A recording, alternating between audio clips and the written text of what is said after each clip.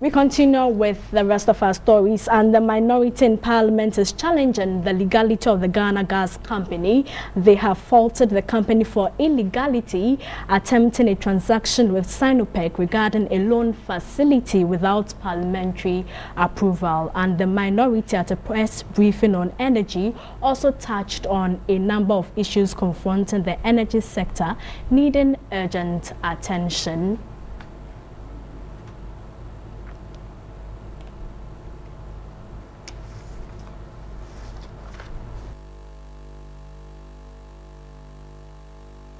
In a belated effort to develop our gas potential, the government has been the property of the corporation, GNPC. This law would appear to reserve all the natural gas in our oil fields to GNPC. Indeed, it is by virtue of this provision that GNPC spent over $33 million in constructing pipelines from the oil fields to the shore. Ghana Gas, however, appears to have arrogated ownership of this natural resource onto itself, and there is currently an ongoing bitter battle about the ownership of same between the two state-owned entities.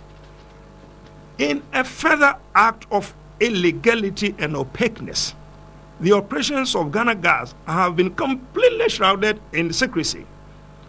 It is now well known, about $750 million of the proposed Chinese loan facility was to be allocated to the operations of Ghana Gas Company. As things stand now, Ghanaians do not know what really is the construction cost of the gas project and how much of the Chinese loan has been made available to them. Further, what kind of financial arrangement exists between Ghana Gas and Sinopec, which, as we understand, has been providing some other loan facilities to Ghana Gas Company and which Parliament is not aware of.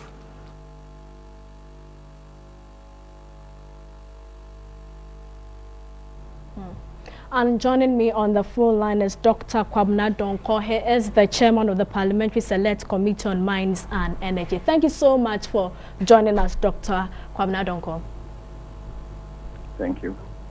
Now, first of all, the minority is challenging the legality of the Ghana Gas Company. As a chairman of the Parliamentary Select Committee on Mines and Energy, what do you have to say to this?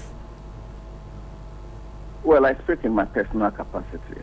And in my personal capacity, I don't see anything illegal about Ghana Gas Company. So Ghana Gas Company is not the first limited liability company in the energy sector. The bulk oil storage and transportation company is also a limited liability company owned 100% by the people of Ghana. Ghana Gas has the same legal status. Oil Refinery is also a limited liability company. So there's nothing illegal about the status. If there are cross-cutting issues, then let's look at the cross-cutting issues. But if you say Ghana Gas is illegal or your question is legality, then that is a misnomer.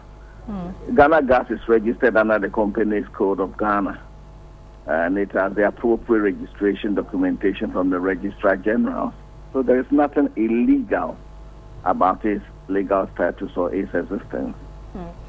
And one of the main issues that they did raise was that they faulted the company for attempting a transaction with Sinopec regarding a loan facility without parliamentary approval. Was this done without parliamentary approval? That is a different issue. That does not make the company illegal. And there are two schools of thought. There are those who believe that once the parent loan agreement was approved by or ratified by Parliament, it covers the consequential loan. There are also those who think that the very specifics of each consequential loan should also be submitted to Parliament. That is an issue of opinion, and until the Attorney General advises on it to the contrary, the current position is tenable. However, by this, I'm not saying that the other school of thought is wrong, but these are not issues for criminalizing or declaring an entity illegal. There are issues that should be addressed. They can be addressed by various committees. They can be addressed and raised on the floor of Parliament. And then I'm also aware that the leadership of Parliament has set up a committee to look at some of these technical issues, particularly pertaining to our constitution and then the ratification of loans and facilities. The Speaker has set up a committee and they are looking into some of these issues. So I rather would have wished my colleagues had waited, since they are members, they are members of this committee that the Speaker set up. But would you say they are raising these concerns because most of the dealings were done without parliamentary approval?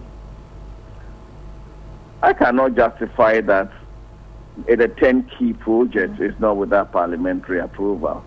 As I stated earlier, the main China Development Loan Facility was approved by Parliament. And that there are two schools of thought. There are those who believe that the master loan having been approved, the consequential ones should be deemed approved. And there is also a second school of thought that says the consequential ones should also be ratified individually. It's a matter of opinion. Thank you very much. We have been speaking with Dr. Kwabena Donkor. He is the chairman of the Parliamentary Select Committee on Mines and Energy, and he was reacting to the minority challenging the legality of the Ghana Gas Company.